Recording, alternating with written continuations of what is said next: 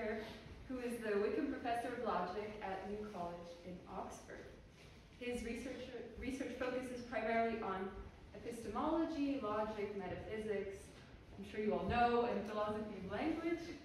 He's a fellow of the British Academy and of the Royal Society of Edinburgh. He has published many major philosophy books, including Vagueness, Identity and Discrimination, Knowledge and Its Limits, and many more. Tonight, Professor Williamson will be answering the question, is good philosophy bad science? So without further ado, please join me in giving a very warm welcome to Professor Williamson.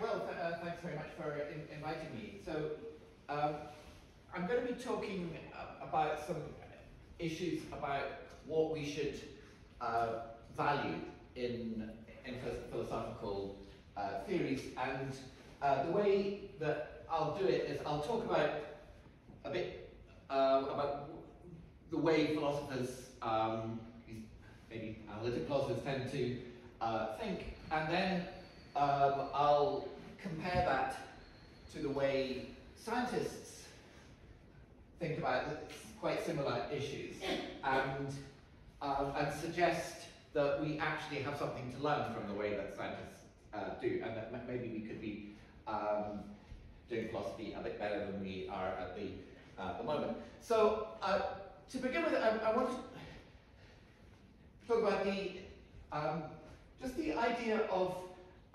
flexibility in a theory. I mean, flexibility sounds like a very good thing, and it seems like surely a flexible theoretical framework is better than an inflexible one, and the way that in science that would be discussed is in terms of degrees of freedom, and so that would be the idea that more degrees of freedom are better, and that also, I think, to us philosophers sounds pretty commonsensical, because surely freedom is a good thing. And I think that's closely connected with the big role that you've probably seen that counterexamples play in analytic philosophy. That a lot of it is driven by theories that somebody puts forward, and then somebody provides a counterexample to them, and then they get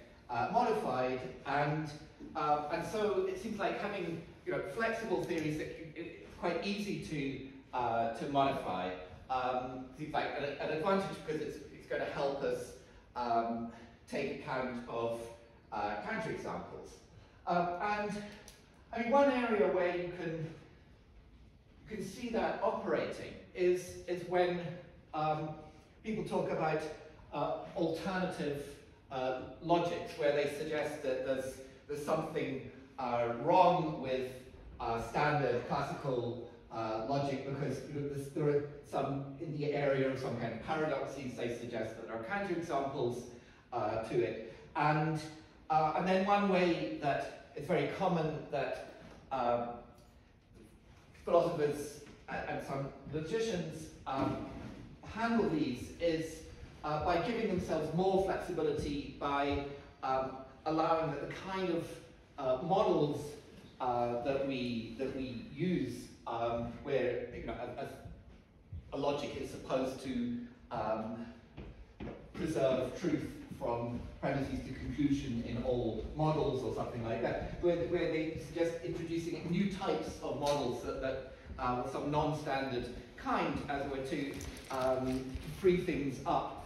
And the effect of introducing more of these models of different types is usually to weaken the logic, because if the logic's meant to be truth preserving overall models, then when you introduce new types of models, then typically that just has the effect of making some arguments that previously would have been counted as valid, invalid, because they break down in these models.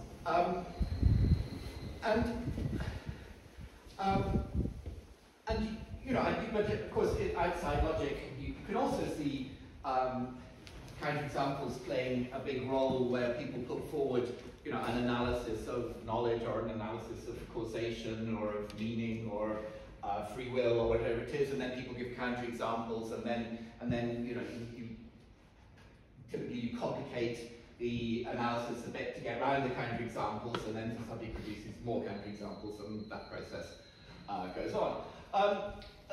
One particular area that I'm going to talk about, which I think is quite a good test case, has to do with what you may have heard called the hyper-intentional revolution. So I'll explain what that is. I mean, I would prefer to call it the hyper-intentional attempted coup rather than revolution. But so there's a kind of doctrine which was very dominant in analytic philosophy roughly from Saul Kripke's Naming the Necessity for several decades, which we can call intentionalism. I mean, there are various different forms of it, but roughly speaking, it's saying that the idea is that necessary equivalence, things which are necessarily, you know, for example, statements which necessarily have the same truth value. Necessary equivalence are intersubstitutable for metaphysical purposes. So what that means is that if you've got two statements which are you know, maybe structured differently,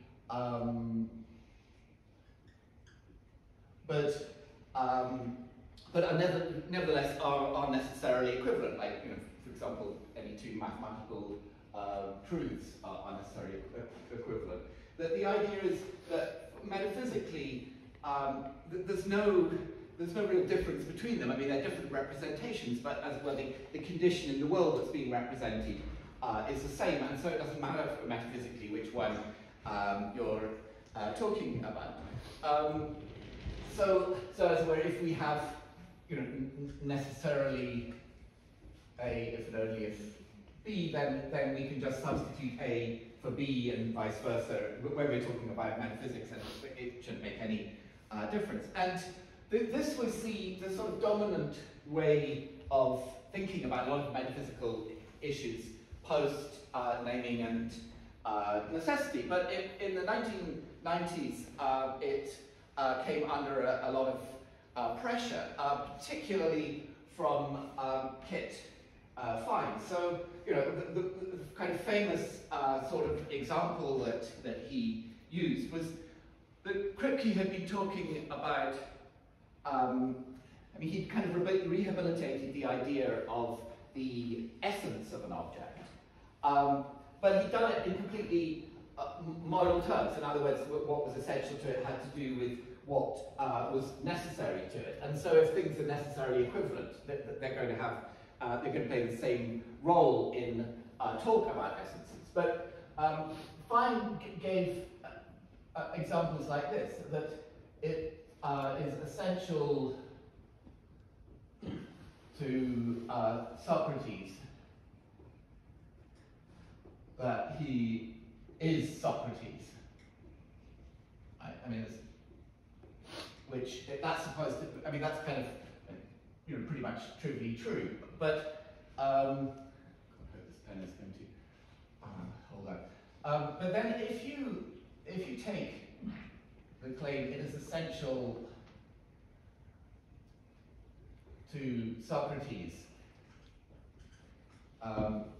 that he is a member of singleton Socrates. That's singleton Socrates is just a set whose one member is Socrates. That doesn't seem right, okay? Because when you say it's essential that Socrates is a member of Singleton Socrates, I mean, you know, a kind of natural reaction is, well, that isn't really to do with this essential nature of Socrates, because it's bringing in something completely extraneous, which is this set. And so, you know, with examples like that, which seem to have different truth values, suggest that there's something wrong with intentionalism, because if you look, we've got these sentences, he's Socrates, and he's a member of Singleton Socrates, which are actually necessarily equivalent to each other, because being Socrates is a necessary and sufficient condition for being a member of Singleton Socrates. And so we've got one of these claims from the other by substituting things that are necessarily equivalent, but that seems to have taken us from something true to something false. So that seems like, on the face of it, a counterexample to intentionalism. And I mean, an enormous amount of work over the past quarter century has been kind of piling on to this, what's called hyper-intentionalist view, that there are lots of differences which are not intentional differences. There's no difference as where it is in terms of whether necessarily A if and only if B, but yet there's some kind of crucial difference, as in this case. And then people have been forced to devise new kinds of models to explain what's going on here that are sensitive to these differences between things that are nevertheless necessarily equivalent. And you know, you've probably heard some stuff about grounding and fundamentality and so on. And a lot of that is to do with these kind of hyper-intentional distinctions and how we're going to draw them in a systematic way. So that's an example of the kind of counterexample driven methodology that I've been talking about, because you know, what was supposed to be the you know, which many people think really is the killer for intentionalism was just examples like this. Not some more general theoretical argument, but simply killer counterexamples. Okay, and so the kind of move that people have been making in response to these examples is, in effect, what a scientist would describe as helping themselves to more degrees of freedom. They're allowing, as it were, that you can more flexibility into the models so that they can account for differences which the more traditional kinds of models, which were just concerned with possible worlds and things, couldn't make any sense of, because you know, in terms of possible worlds, he's Socrates and he's a member of Singleton Socrates, there's no difference between them because they're true in exactly the same possible worlds. Okay, so that's a kind of philosophical methodology that I want to consider, and now say something about the way that looks to scientists. So, I mean, you know, an initial expectation might be that scientists would be completely on board with this kind of methodology in principle, because, I mean, it's not exactly to do with observation and so on, but after all, it seems like, you know, don't we have falsification in science where a scientist puts forward a universal generalization and then it gets refuted because we find a counterexample, because we do an experiment, you know, the scientist says that all F's are G's, and then somebody, you know, all swans are white, and then somebody finds a black swan, and then that's a counterexample, and so science has to progress to take account of that. And that would be, you know, some version of kind of falsificationism that's associated with Karl Popper in the philosophy of science.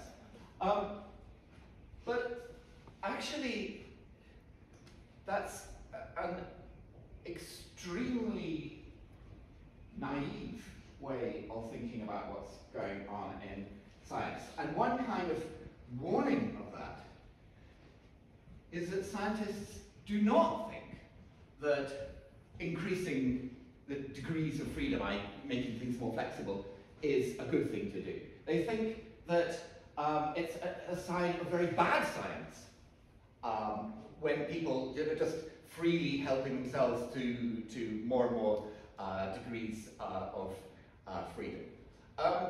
And so let me explain what's going on there, because it's not that these scientists have somehow been influenced by postmodernism and they, that they think that counterexamples don't matter because truth is exploded or something like that.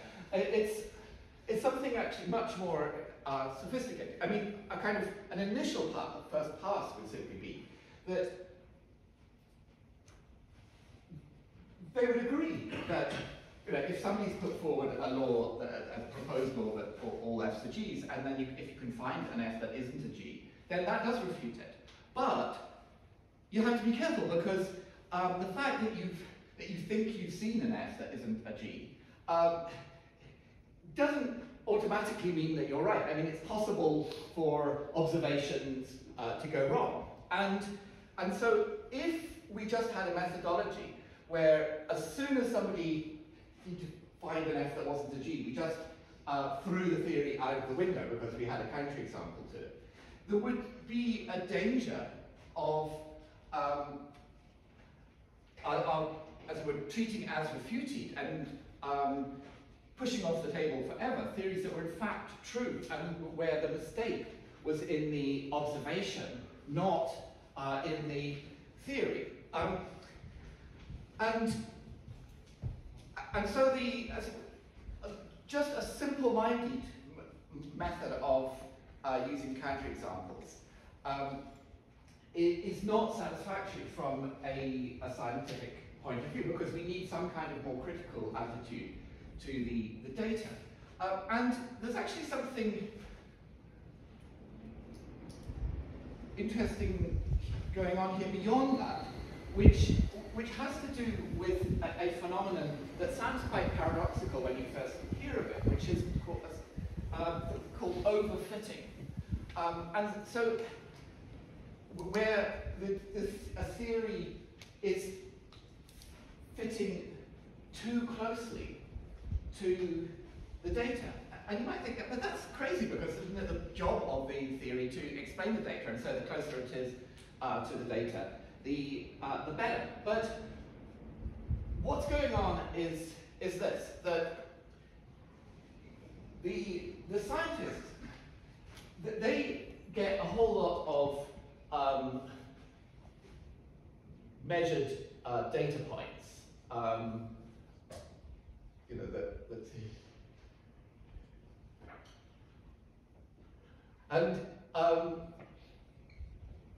what they're trying to do is to fit those data points with a curve which will correspond to a mathematical equation, which will be part of the scientific theory. And the thing is, if you give yourself enough degrees of freedom, which is really to say, give yourself enough adjustable parameters,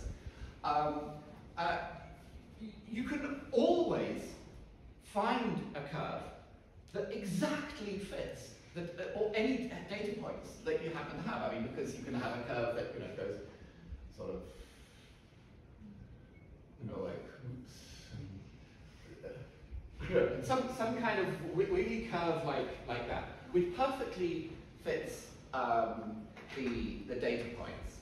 And so it's a much better fit than if you were just to draw, as it were, a straight line, roughly like that. But what scientists have found through bitter experience is that if you go in for that methodology where you get more and more complicated equations in order to fit the data points exactly. I mean, if you know some maths, it's just a matter of the degree of the polynomial. The more data points you have, the higher the degree of a polynomial need in order to fit these data points exactly. That, oh, thank you. What happens is, although you get a perfect fit with the data points that you have at the point where you devise the equation, as soon as you get some more data, there will be a horrible mismatch because maybe the equation that you've got will just go off down there, whereas the next data point is up there. And so if you follow a methodology of trying to get a perfect fit between the equation, the theory, and the data, what you actually end up with is total instability, where every time you get a new data point, you have to adjust the theory. And so it's actually, in the long run, much better not to try to get an exact fit with the data, but to get a rough fit, but to have equations where you don't help yourself to any number of degrees of freedom that you need in order to get an exact fit, but you just maybe have a linear equation like here. I mean, of course, sometimes a linear equation really won't work, and you have to maybe have a quadratic equation or something like that. But what the scientists are doing is being very, very stingy with how much flexibility they're allowing themselves, and how many parameters they can have in their equation. I mean, what degree it is, and there are other kinds of examples which work in slightly different, mathematically slightly differently, but the overall effect is the same. If you're really, really stingy, you get these kind of approximate fits, but which are much more stable as new data comes in, and so that's one big reason why scientists don't like having lots and lots of degrees of freedom, because they've learned that it's a kind of seductive way to go, but it just lands you in complete theoretical instability. And so flexibility, the kind of flexibility that allows you to fit any kind of data, is not a good thing from a scientist's point of view. Now, what I want to focus on is the question, well, so what implications might that have for philosophical methodology? And one comparison that maybe has already struck you is that if you look in areas of philosophy which are very counterexample driven, and you find exactly the signs that for scientists tell you that overfitting is going on. Because what you get with overfitting is you get more and more complicated equations which are unstable because you quickly get new data in which requires you to change them. And that's very like what happens in areas of philosophy where people are trying to provide analyses necessary and sufficient conditions for philosophically interesting notions like knowledge and free will and so on, because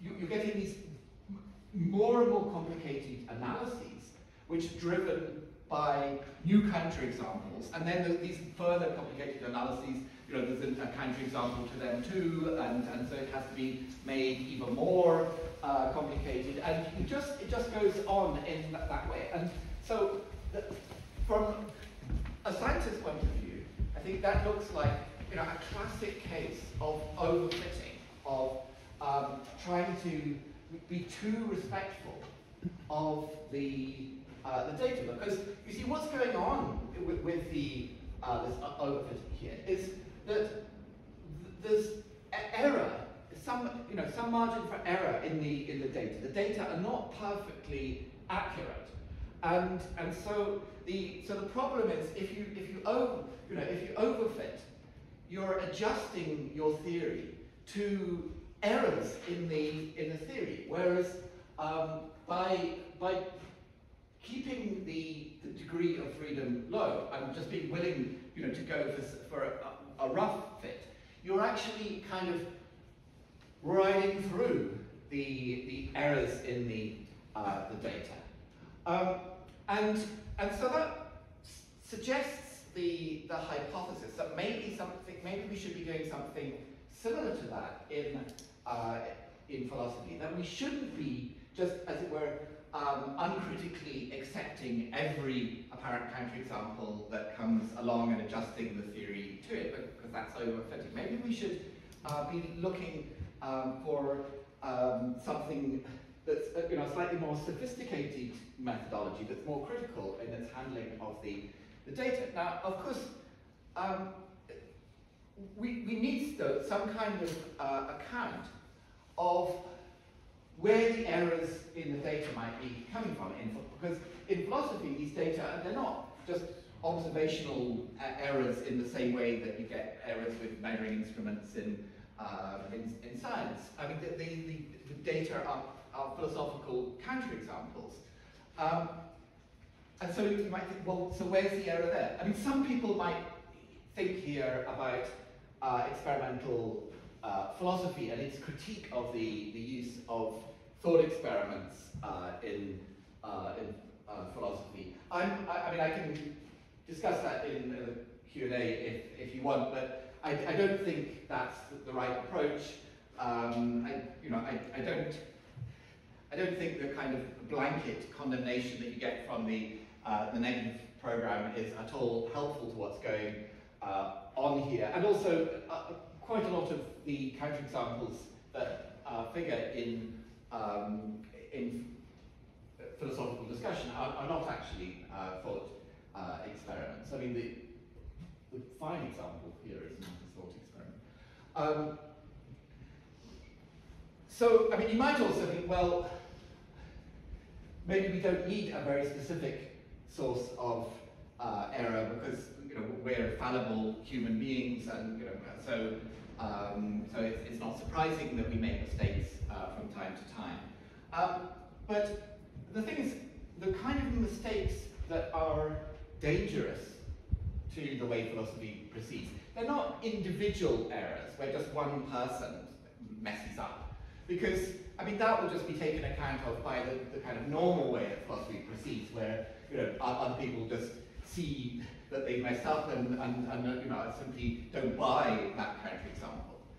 What I think is much more concerning is the possibility of errors that are kind of systematic and that are shared in the sense that all human beings, or most normal human beings, or something like that, are subject to the same error, so that the error is in some way more deeply built into the human cognitive system.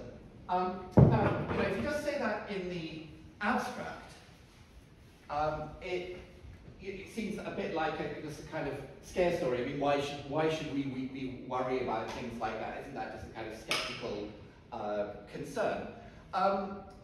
But in fact, I think there's quite good reason to think that some of our judgments that were made, as attempted counterexamples or made in producing objections to philosophical theories, are systematic because one feature of human thought is that we use a lot of what are called by psychologists heuristics, which are sometimes described as cheap and dirty or fast and frugal ways of solving problems or answering questions. And these are, as it were, ways of doing things that that get the correct answer most of the time, but are not at all, in special circumstances will produce error. So one indication of our reliance on heuristics is, all sorts of perceptual illusions. Because perceptual illusions are things that, that pretty much all human beings are subject to. So it's not just, as it were, one particular idiosyncratic person who's subject to them. It's just any normal person looking at them will be subject to the illusion. And these perceptual illusions are likely to be explained by some kind of heuristic that we're relying on. So, one example of such a heuristic is that we use the color edges, as it were, places in our visual field where you go from, there's a sharp line between, green and red or something like that. We use those as indicators of the boundaries of three-dimensional objects. And usually, that's quite a good way of doing things, but it doesn't always work. I mean, there's been, after all, the boundaries of the green and the white there don't indicate any. I mean, the edge between green and white doesn't indicate anything in the shape of the object. And something that plays on our use of this color heuristic for shapes is military camouflage, where you can camouflage all sorts of things by painting them in ways where the color boundaries have no relation to the shape of the objects that you're trying to conceal. And that can be very, very effective. But of course, that's not the kind of heuristic specifically that we would need to worry about in philosophy, because we're not talking about visual data here. But so the thing is, are there, as it were, more intellectual heuristics that we use? And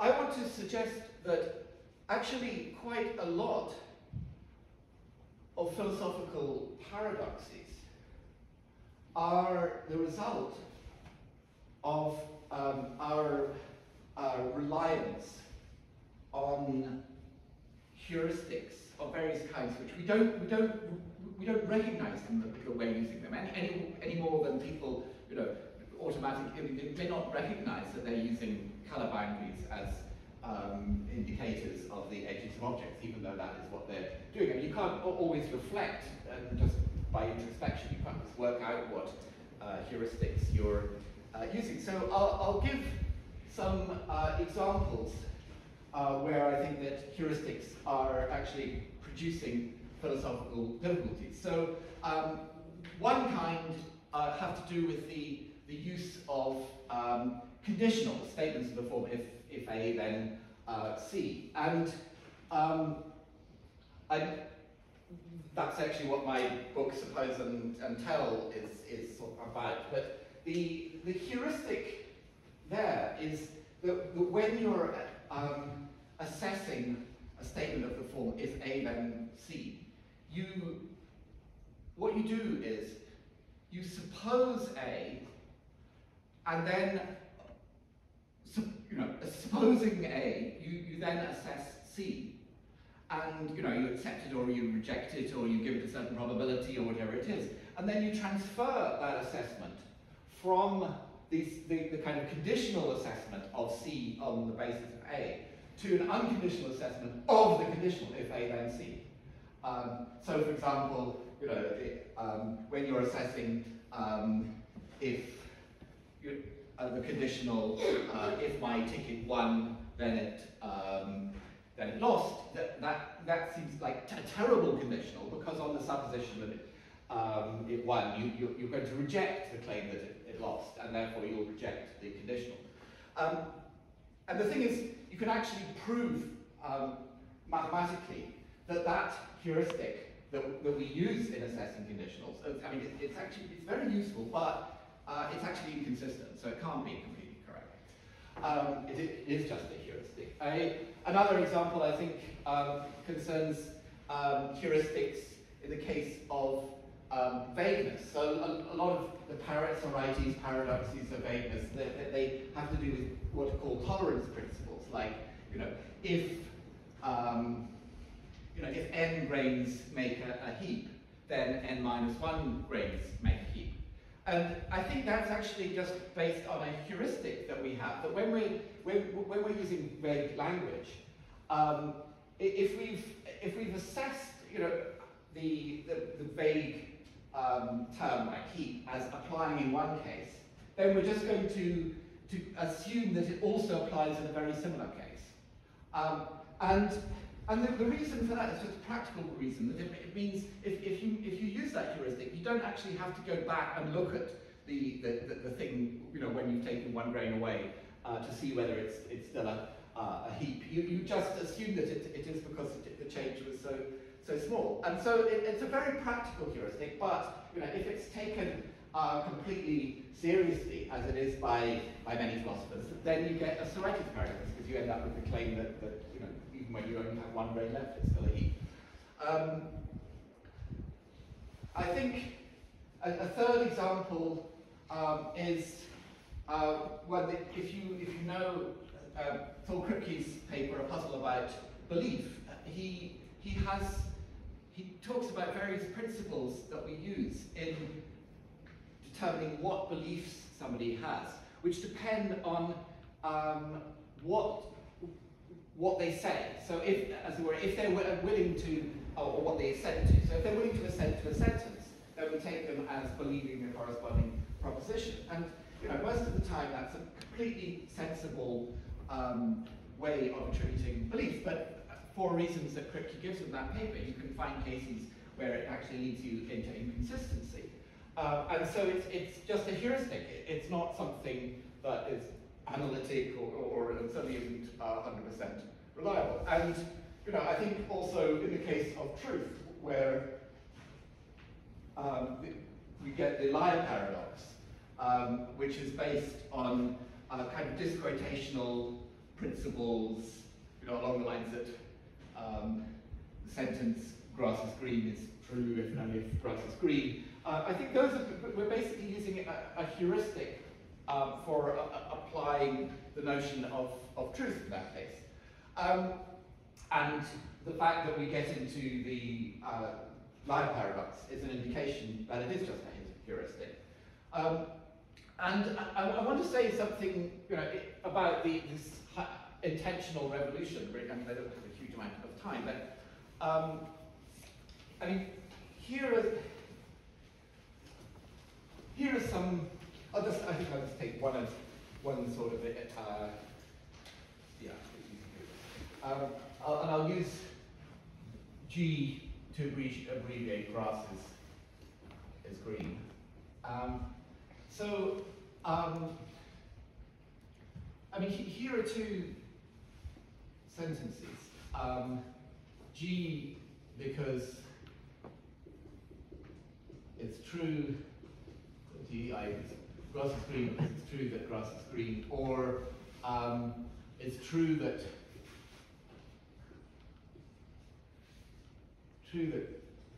grass is green because grass is green. And I mean, this is a kind of asymmetry that Aristotle was already interested in. And so, Aristotle said, look,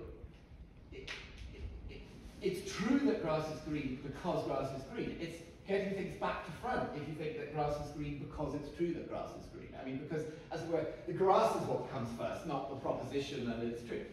And so that's a very natural point to make. And another similar pair would be that it seems like if you want to explain why grass is green and grass is green, that kind of stupid repetitive conjunction, you'd say, well, that's the case because grass is green. You wouldn't say the other way around, that grass is green because grass is green and grass is green. I mean, that would be stupid, but this is perfectly sensible. So these are cases which also have this kind of hyper-intentional feel to them, because notice that it's true that grass is green is just equivalent not necessarily equivalent to grass is green. And so we're actually, we're dealing with the two sides are necessarily equivalent, and with the conjunction case as well. So we're dealing with necessary equivalence, but yet it seems that which order we put them in really makes a difference. So those are cases which look like, get more examples on Kip Fine's side. But, well, here's one more such example. So for this you would need to know that vixen just means female fox. And so supposing we've got a vixen, let's call her Vera. So this Vera is a vixen because Vera is a female fox. I mean, that seems, yeah, that is why Vera is a vixen. So that seems fine. Whereas Vera is a female fox. We're just doing the same trick of switching the order. Vera is a female fox because Vera is a vixen. It sounds kind of silly, it's kind of like back to front. But the thing is, something is going wrong here, because female fox and vixen, they're actually synonymous. They just have exactly the same meaning. And so it really, if we're, certainly if we're just concerned with the actual metaphysical relations, substituting female fox for vixen shouldn't make a significant difference, because we're changing the words, but we're not changing the meaning, and so there shouldn't be any difference if we're really not concerned with the words themselves between these two. And so it looks as though what's going on here is that we're getting some kind of illusion of, as it were, a because relation that is probably based on a heuristic. And I think, in fact, there's a kind of fairly natural candidate for what the heuristic is. The heuristic is that we judge a because statement by the sort of helpfulness of the corresponding explanation. And so the explanation of the first would be, Vera is a female fox, so Vera is a vixen, which seems like a good explanation, because you're starting with the simpler things of female and fox, and then putting them together to get vixen. Whereas Vera is a vixen, so Vera is a female fox. That seems to be going in the wrong direction, because you're starting with the more complex thing and then using that to explain the simpler bits. And so there's a difference between the value of the corresponding explanations, but that has to do with their cognitive usefulness. It doesn't have to do with anything metaphysical. And I think it's quite plausible that just the same thing is going on with it's true that G because G. That again, we prefer G, so it's true that G, because that's starting with something simple and then building up to something more complex. That seems much better than saying G, it's true that grass is green, so grass is green. I mean, it would be okay in some kind of argument, but it's not okay as an explanation, because it's explaining the simpler thing in terms of the more complicated thing. But the simplicity and the complexity, it just has to do with the verbal form, as with female fox and vixen, and all sorts of things can make an explanation good or bad, like just being the order in which you put things can be more, more helpful in one place way than a different order, even when, as it were, nothing worldly is an issue. And so we're using this heuristic to judge these kind of metaphysical sounding claims, but it sometimes leads us astray. And I think that is in fact probably what the explanation is for even the kind of original Kit Fine example about what's essential to Socrates, because the way that essence is typically thought of, including in the kind of Aristotelian tradition that Fine is appealing to, is that the essence of something plays an explanatory role in explaining its other properties. It's kind of central to explanations about the properties of the object, and so that Socrates obviously is going to be essential to all sorts of explanations about Socrates' properties. I mean, the person that we're talking about is Socrates, but that he's a member of a singleton set of Socrates, that is not going to be explanatory useful. It's just going to be kind of clutter, and therefore the second one does not correspond to kind of good explanatory practice in the way that the first one does. But that doesn't mean that there's some metaphysical distinction going on. It's just that we're using this heuristic in judging claims about essence, but in cases where it's unreliable. And so what I'm suggesting is that we should have a very different attitude to counterexamples in philosophy, that we should not be willing just to dump fairly well-established theories because we have one as a plausible sounding apparent counterexample to them, because we need to think a lot more carefully about where the data are coming from, and whether there's a danger, a serious danger, that the data are in fact artifacts of some kind of usually but not always reliable heuristic that it's plausible that we rely on. And so what I want to suggest, in particular in relation to the hyper-intentional so-called revolution, is that it's based on uncritical treatment of data.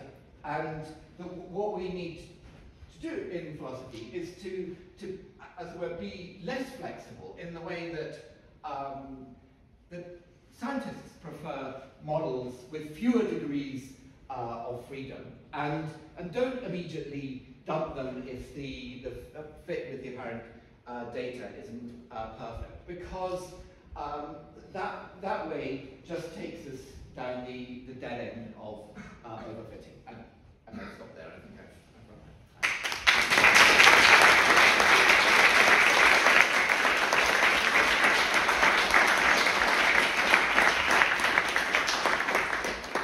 Thank you so much. Sorry about the big gusts of wind, but we have to keep the CO2 monitor happy. So that's why we're doing that. Okay, so now we'll have our Q&A. So if you could raise your hand if you have a question, I'll call on you. If you could keep it to just one question so that we can get as many as we can from as many people as possible. And we do have a no follow-up policy. Yes, thank you. And if you could introduce yourself as well, please. Sure. Thanks very much for the talk. I'm Matt, doing a PhD here, fourth year. When you were giving the example of the science and the chart, I guess the thought was it's overfitting if we're trying to make it fit far too closely to the data that we have, which might contain errors. And so a good thing to do is to sort of loosen it up a bit in the sense that it can take the hits of some bits of it being wrong. So if I'm right in thinking that the thought is to do something more akin to that in philosophy and to make it less overfitting, then what would the analogy of these erroneous data points be with counterexamples? So with a chart like this, you'd have, something was a bit off the line, or generally it was still all right, then we'd say, those bits of data are fine. But if there's quite a lot of stuff and it's really off, we'd say, well, okay, maybe we need to rethink how we're modelling it. What would the analogy be with the counterexamples in philosophy? Which ones are kind of fit closely enough, and which ones are enough to say, okay, we need to rethink things? Well, of course, I'm suggesting that these kind of Finian proposed counterexamples are cases of data points that are off the line, and of course there's a question. Well, so how do we identify which ones are off the line? Well, the idea is we just shouldn't be so quick to think that intentionalism, which is a very long-standing and powerful theory with lots of implications, most of which are true. I'm regarded on all hands as true. And so we've got a theory which is doing pretty well. Where we've got this line, and then we're getting some data points which seem to be off the line. But that's a reason for suspicion. Just as in science. Scientists, they don't. As soon, it's not that they throw out a theory as soon as there's some kind of anomalous result. They look more carefully, and they're much more cautious about throwing out theories, and they're particularly cautious about throwing out theories and then adopting ones which have lots of degrees of freedom, because they know that goes in a bad direction. Thank you, Professor. I really enjoyed your lecture. I just wondered about your best fit line as well. Can you just assume the additism with that error? So, can intellectual noise just add up to the factors in intellectual factors? And I think you can do that in science, because if you could hold quantification constant, then you can, right? But what's the case in philosophy? Yeah. So there's random noise, where the errors just tend to cancel out, and I think that's in a way relatively easy to deal with in philosophy, because if we just think of the random noise as being individuals messing up, because then they will get overruled by the sensible majority. But I think it's not that all data errors in science are just the result of random noise. Some of them are the results of systematic errors. So for example, there may be a measuring instrument which just doesn't work properly in certain conditions because there's some kind of interference factor that hasn't been taken account of, and so I think that the kind of heuristics that I'm talking about, that what they're doing is these are systematic error factors, which we're not going to get rid of them just by repeating the experiment and so on, because when we keep looking at these examples, we're all humans with roughly the same heuristics in our heads, and so we're going to keep on, saying, well, yeah, this looks like a pretty good example, and so that's where we just have to do in a way the kind of thing that scientists would do, because when something more systematic is going wrong, they start to look for where systematic errors in observation might come. As I say, things like some factor that's interfering, and would interfere in the same way, if you repeated the experiment and that kind of thing. And I think the way that we should be doing that is by sort of thinking more carefully about where these judgments of individual examples are coming from, and I think they're not just mysterious things. I think it's very often possible to identify what heuristics we're using, and and even to see why these heuristics are actually quite sensible things to use on the whole, and ones which will often give us good information, but at the same time it's clear that there's a risk involved, and that we shouldn't just think that the answers they give will always be correct. And so I think it's just a matter of, as we're reflecting a bit more on where these judgments are coming from, why it is that we're making them, because I think that's something that is open to discovery. I mean, of course it's partly a psychological question, but it's a psychological question with a lot of philosophical significance. Hi, thank you so much. I'm Miguel, a master's student here. I think that I agree in general with the line of your argument, but I guess that my worry is how can we distinguish heuristics from bias? Because it seems to me that if we take this in a bit more of a social realm, then it might be difficult just to differentiate what is our heuristical interpretation of data and what is just our bias that we've just been brought into. And that just doesn't seem to be an easy thing to distinguish between when we get to counterexamples or just the problematics of some theories that we may encounter and that are well established. Yeah, well, but there isn't necessarily a sharp distinction between bias and heuristics, because I mean, a lot of bias comes from stereotypes. Mm-hmm. But if you think about the kind of knowledge that a non-specialist has, let's say, of natural kinds of plants and animals and so on, an awful lot of that is to do with stereotypes.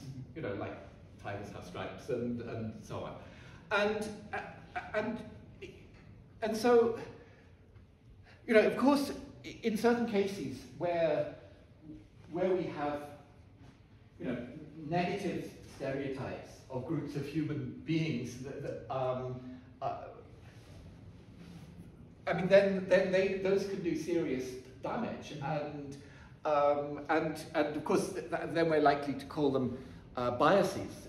But they're not necessarily in origin so different from a lot of our world knowledge, which because a lot of our knowledge of animals, for example, comes just from kind of hearsay and from reading fairly popular books and so on. And so I think that in a sense, the things that I'm talking about are the biases that are inherent in heuristics. I mean, because even in an example like the use of camouflage, in a sense, camouflage is exploiting a kind of bias that we have, which is actually, that bias in many ways is a very valuable one, because it enables us to divide the world into three-dimensional objects, but because it's has this bias, it's also, in predictable circumstances, it's going to send us in the wrong direction. So I don't think that we should necessarily be trying to separate, completely heuristics and biases, but just,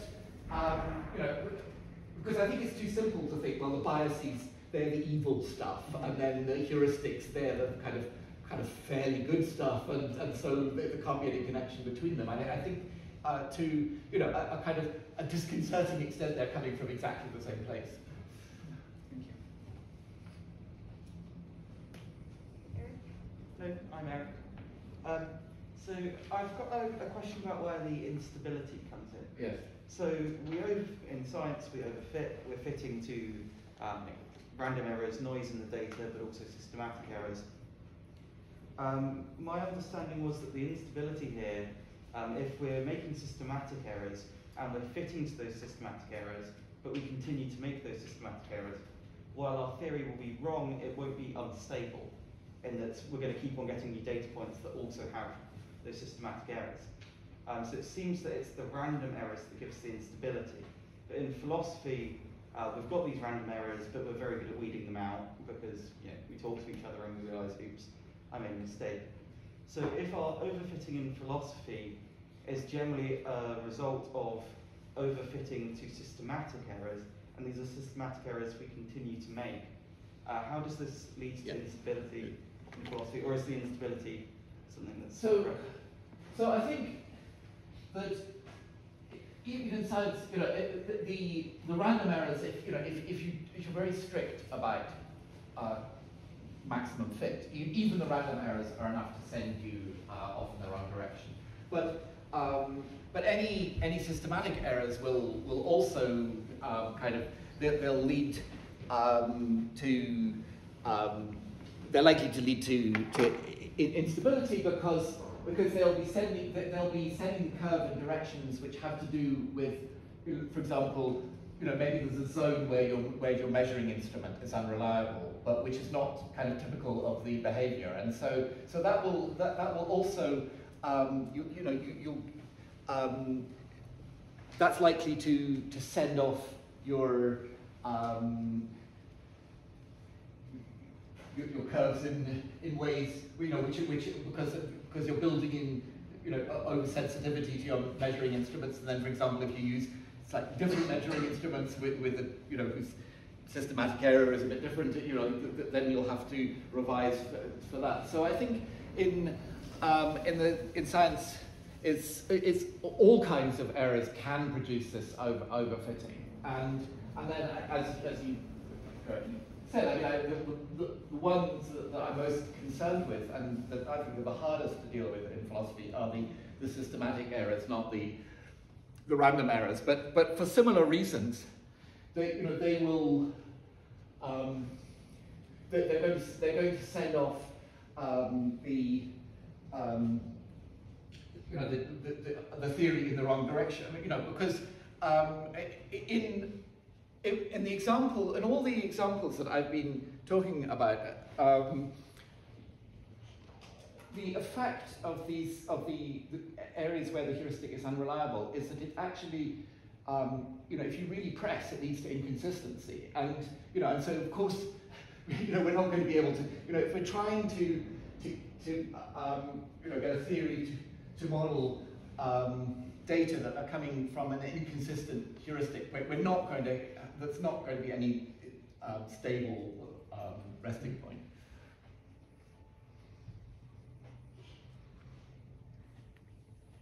We have time for one more very quick question. Thank you. Hello, I'm a neuroscience student here. So I think there is a distinction to be made. It's a terminological issue. So the analogy here you suggested was that in science, people don't want overfitting, and overfitting is an indicator of high degrees of freedom, right? Yes. But I think actually, if you think about it mathematically, it's a linear model and this fuzzy model. So a linear model is like more.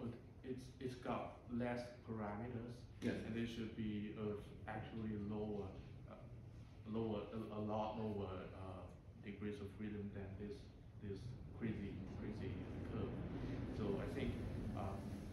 Yeah, well, that's actually what I was saying. I mean, I completely agree with that. So